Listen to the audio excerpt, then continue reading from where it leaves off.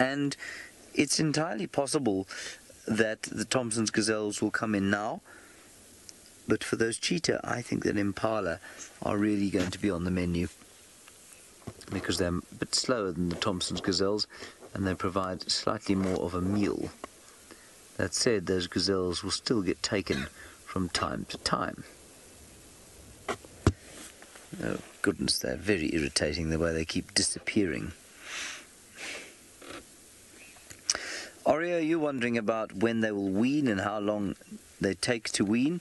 The way I remember it for lions is like this.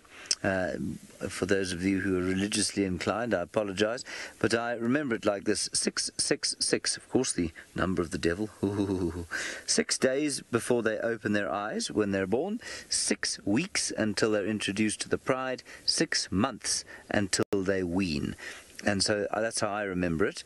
And obviously there are variations on that, but that's basically what it is. So 6 days to opening their eyes, 6 weeks before they join the pride and start to wean, and then by 6 months they should be fully weaned. Now, I mean, we've definitely seen the Nkuhuma pride trying, or their cubs trying to suckle after the 6-month period, and I think that often happens when a pride has got, say, a number of litters of different ages. So if there is a lactating female, I mean, prides, little cubs up to a year will try and suckle from them.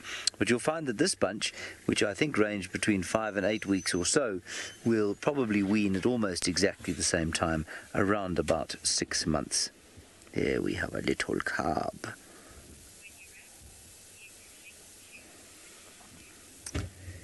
Hello. Now, one of my very favourite cubs in the whole world is the one that Steph is looking at now, and it is, of course, little Tamba, the one with the big ears.